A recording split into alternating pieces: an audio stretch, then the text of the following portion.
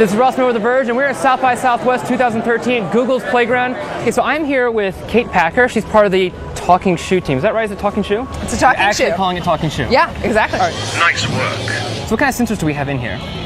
So in here we have a pressure sensor, an accelerometer, and a gyroscope. Got it. And this is just like, it's just for telling steps when you sit down, when you stand up. Yeah, so it can tell when you when you're sitting down, and when you're walking or running, how fast you're going. If you jump up and down, it can tell that, and then it can give you feedback in its own sarcastic little way.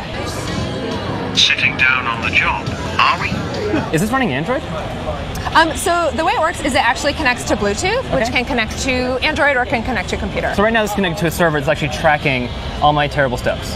So inside it's connected to a computer that is like taking that data and then translating it into that fun stuff you see up on screen. So theoretically I could have a phone that's kind of a dick to me, and it'll just transfer from there. Well, so actually we have a pair of shoes that connects to the phone, and then it shows what it was saying on the app, and then you could share it to the web if you wanted. Great, thank you so much. Yeah.